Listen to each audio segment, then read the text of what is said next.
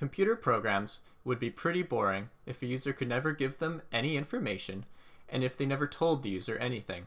In this video, we will learn how to get data from the user, as well as how to output results. Let's start with output.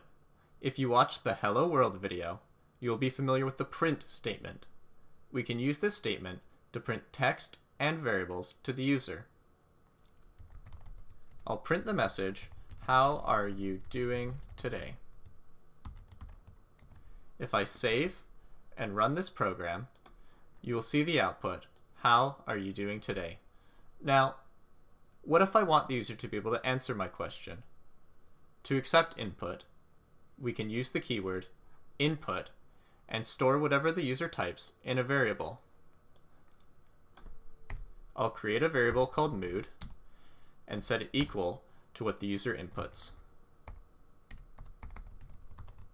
How are you doing today?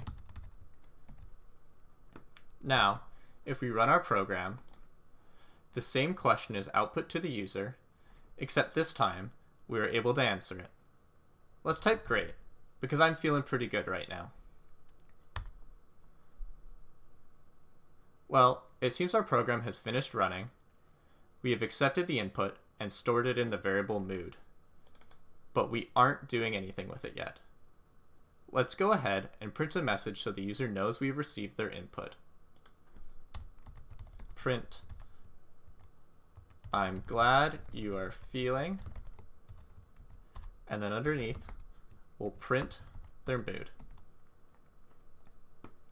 If I save this and run the program, I can input great, and now we get the output, "I'm glad you are feeling," and then great, which was stored in the variable mood. Now, what if instead of text, we want to give our program a number? Let's write a small program that takes in two numbers and multiplies them together. I'll create a variable called num1 and prompt the user to enter the first number. I'll create another variable called num2 and ask the user for the second number.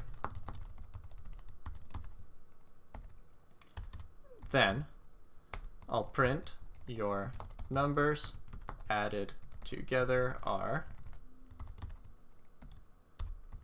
and then we'll add the two variables together using a plus sign and print the result.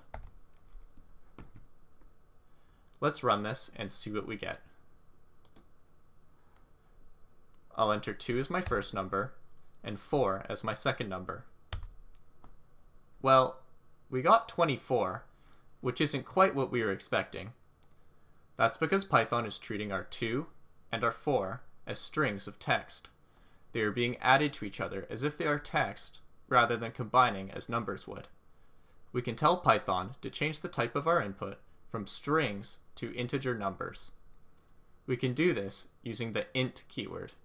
If I wrap each input in int, let's see what happens. I'll wrap the first input in int and parentheses, as well as the second input.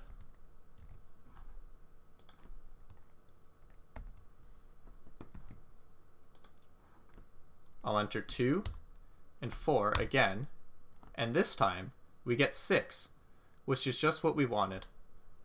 So remember, when you want the user to input a number, always wrap the input in int.